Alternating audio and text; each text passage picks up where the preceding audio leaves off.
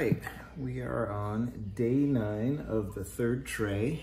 I'm just going to get rid of these, not get rid of them, but put these worms from the lid on back into the pile. This is, like I said, day 9, tray 3. The whole system from when I started this is 128 days. And lots of feedings. The second bin went about a little over 60 days, or second tray.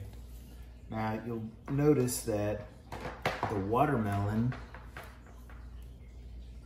in this bin, I was just kind of doing an experiment, but I probably should have counted it as a feeding.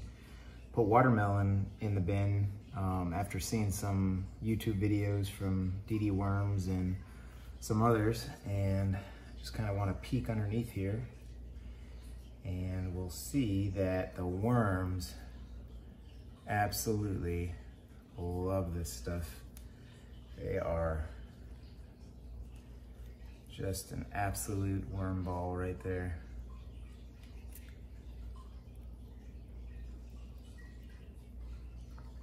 They just go right to it, and every single one of these watermelon is probably gonna look the exact same way. I mean, that is just Worm City.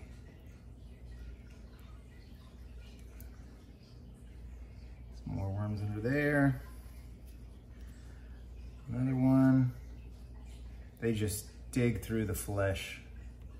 It's absolutely incredible. And then just worm ball after worm ball. And I think I have one more in here. Here we go. Yeah. They love it. So I'm just gonna set these aside. I think I'm gonna just keep them on top, but do my normal feeding area. And I am just gonna kind of dig around and see how the rest of the feeding went. We got some of the banana peels that we used in the last one, but it seems like other than that, this is just castings and maybe some stems from carrot plants. But yeah, here's that worm ball still going right there.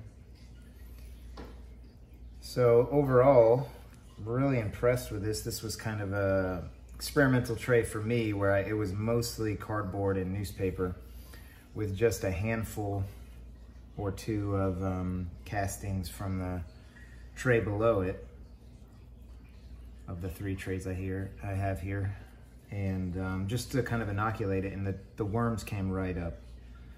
So they are definitely inhabiting this bin, and I knew that the worms travel up and down freely, because I still find some in the lower bin when I go under there and look at it and kind of aerate the castings that are under there.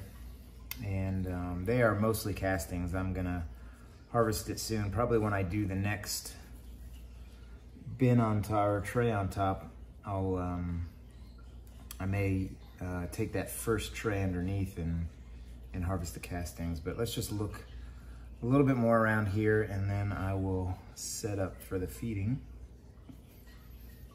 which I don't know if I call this its second feeding or third feeding or 2.5 feeding, because this watermelon definitely was a feeding. I didn't really, when I was doing it, I really didn't think of it as a feeding. Just kind of something I wanted to do. Here's the grape stems, all the grapes were on from the last feeding. So let's put this here. Let's get these watermelon. And I'm just gonna leave them on top, like I said. I don't think I'm gonna bury them. This next feeding may be a little bit less. And I have more watermelon I've got frozen, so I've gotta decide how often I wanna give that, every time or as a special treat. But man, do they love it. And this here is store-bought watermelon. I've got watermelon growing in my garden that I will I'll use too. A little bit smaller, they're sugar baby watermelons. But make my normal trench here in the middle. This time I'm gonna put some, these tubes right in. We'll just go with that one tube. And now I'm gonna put some newspaper. Just helps kind of absorb some of the liquid that comes out of this food that I put in there. And for the food, I got a lot of chopped up banana peels, and then the normal greens from our juicings, apple, core. So we'll just throw this in there. Now, I know the peels will take a couple, 3 feedings to totally disappear. They'll let the flesh right off them. But the apple cores, they seem to go to pretty quickly. With that watermelon being in there, I'm not sure I'm gonna put a huge amount. Still, I've noticed that they take a lot of food compared to how I was feeding at the beginning. I don't know if their population has grown or I'm just kind of getting used to feeding them more without being afraid of that. Certainly they've gotten into a routine. This is kind of frozen solid here. Try not to make too much of a mess. Whew. Probably should have let it thaw out longer.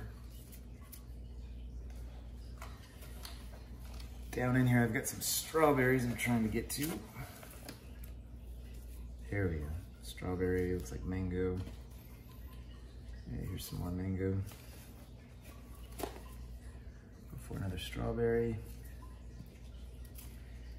Some carrot peels.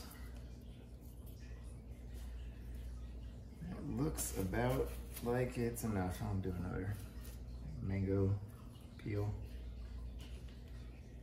And we'll throw in a banana peel for good measure. All right, between that and the watermelon, we should be in good shape here. Add some coffee grounds, and I should say coffee grounds and tea after. This is not fresh coffee grounds, this is after we drink the coffee. And then we'll do the normal eggshells, and this may look a little bit darker than typical, and that's just because I use the same thing I used to use the coffee beans to grind them. I'll grind the eggshells before I clean it, and then of course clean it afterwards for more coffee beans, but those eggshells aren't quite as pristine white. So, all right, so now we'll just bury this up. I'll replace the watermelon.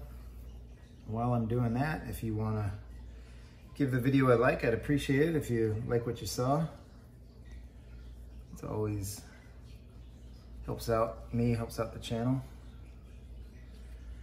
So, I've got kind of a hill. I'm always impressed with the hill as it goes down each day, and I check on these almost every day. Just lift the lid on up. I don't dig down or anything like that, but it always is amazing to me how low the hill gets. Just when I think I'm like absolutely filling these things up. The worms eat like crazy, and it looks like I haven't put that much in. So I'm just gonna bury these watermelon, a couple here, a couple on this side. Maybe that'll help spread out the worms. Oh, and I forgot to put the banana peels in, so I'll just kind of dig them in here. Try and bury it a little bit. So there we go. There is the second feeding of the third tray of the Vermihut. And that will about do it. Like I said, I appreciate a like if you so desire. And I hope everybody has a great day. Take care.